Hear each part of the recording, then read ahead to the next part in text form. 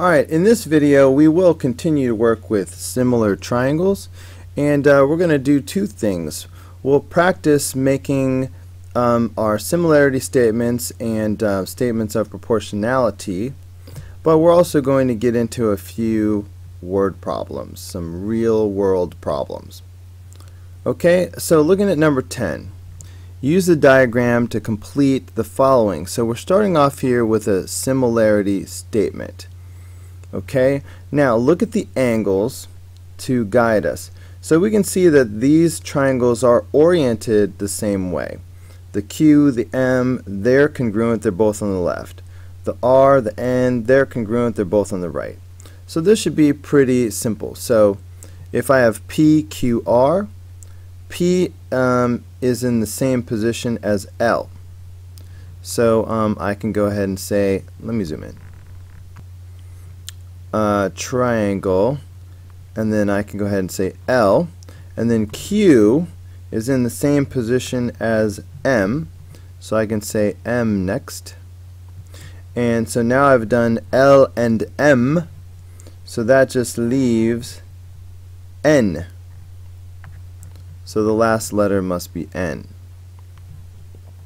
Okay, now how about the statement of proportionality? Okay, let's see. I like to use colors a lot. So let me do that. Alright, so the greens here are corresponding, and the pinks here are corresponding, and what's the other one I use? The blues are corresponding. Okay? So, let's see. So when I say PQ, alright, PQ, we're talking pinks, right? So PQ goes with LM. So there we go, LM. QR, okay, goes with MN.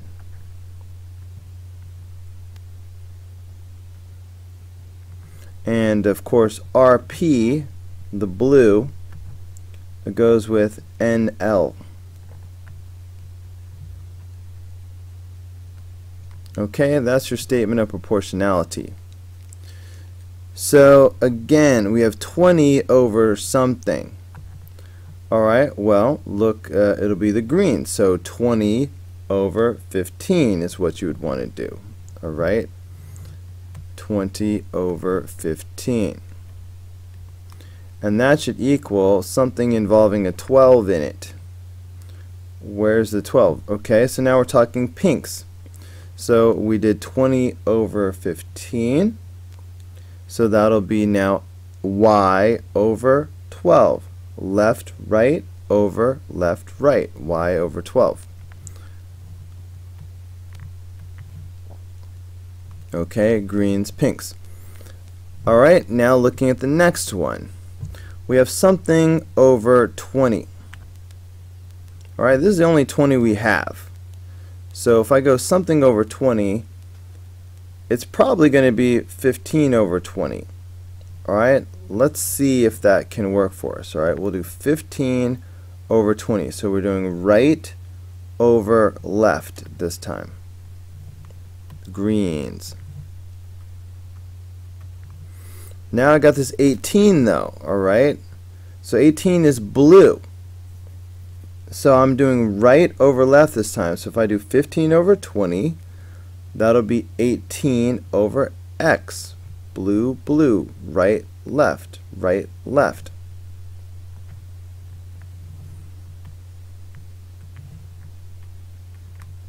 Okay? And then down here we're supposed to say, well, what is y and what is x? Well, we can actually use this equation up here to find y, can't we? By cross multiplying.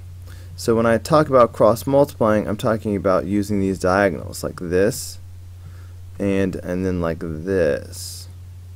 Okay, so if I do that, 15 times y, so that's 15y equals. Now 20 times 12 That's 240. Okay, and then of course I could divide by 15 on both sides.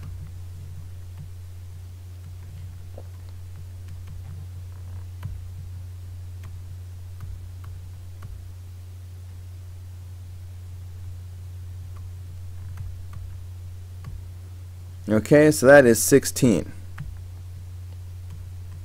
So y comes out to be exactly 16. Okay, what about x?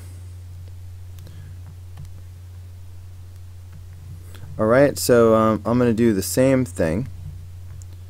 Alright, I'm going to do my cross multiplication.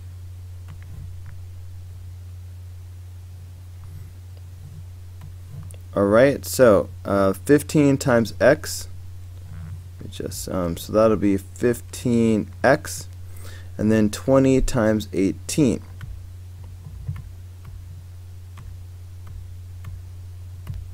So that's 360. And then I could divide both sides by 15.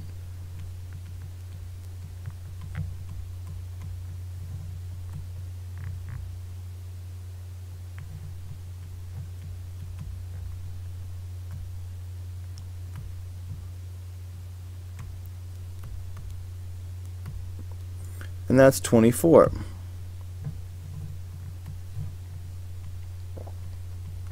So I get x is equal to 24. Okay, so that's it for problem number 10. So let's look at this. Problem number 11 is like a word problem, real world problem. Okay, a hockey player passes the puck to a teammate by bouncing the puck off a wall of the rink as shown. Kapow! Like that. From physics, the angles that the path of the puck makes with the wall are congruent. So in other words, let me zoom in a little bit. The angle of incidence is equal to the angle of reflection. Alright? In other words, these two angles are going to be the same. And clearly we have 90-degree angles right here. So already that's angle-angle similarity. So these two triangles are going to be similar. So we can use that to answer the question, which is, how far from the wall will the pass be picked up by his teammate? In other words, we're looking for this distance right here. How far from the wall will he receive the puck? Okay, we'll call that x. So we can set up a proportion. Alright, the 9 and the 12 are corresponding, so that's a good place to start. Alright, so 9 over 12, that's a pair of corresponding sides. And of course the 8 and the x are corresponding sides. Alright, so if I do 9 over 12, that'll be 8 over x. So it's just a matter of solving this proportion. Alright, we will cross multiply like you do. Okay, and so looking at the yellows there, that's going to give us 9x is equal to. And then, of course, 8 times 12 is going to be 96. So getting x by itself is just a matter of dividing both sides by 9. And in a real world problem, we're going to want decimals. So 96 divided by 9.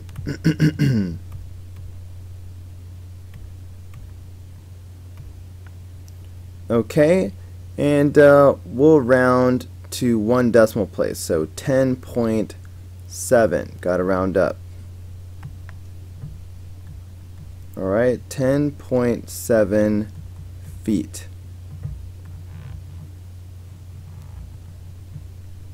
Okay.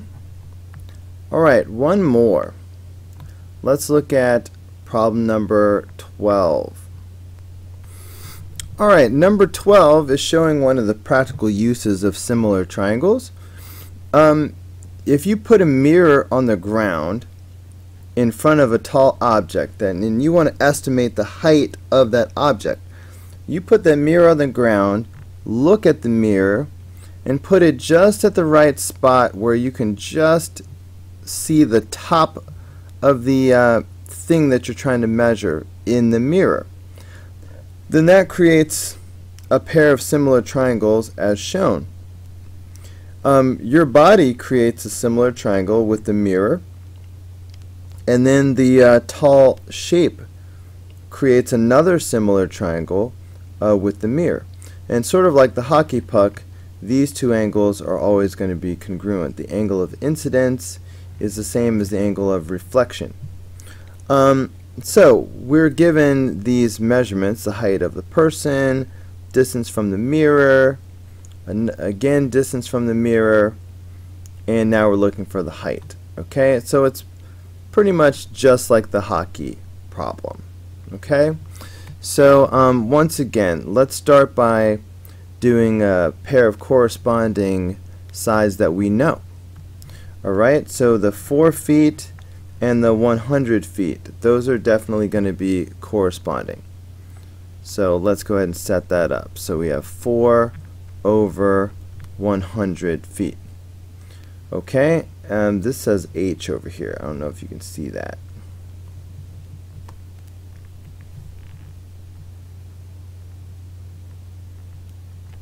Okay, we're trying to get H. So anyway, we did 4 over 100. Now the 6 and the H are corresponding sides. So we'll have to do 6 feet over H.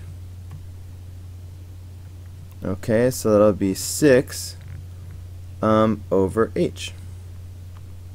So it's just a matter of solving this. So we'll cross multiply. So if we cross multiply, we are looking at these diagonals like this and like this. I'm trying to find one that's not going to mess everything up. Okay, that should be okay. So in other words, 4 times H, we will just have 4H. 6 times 100 is going to be 600. And then all we have to do is divide both sides by 4.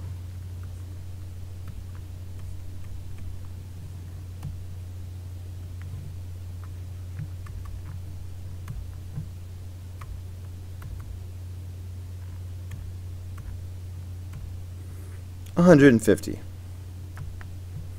So the height of the unisphere is 150 feet.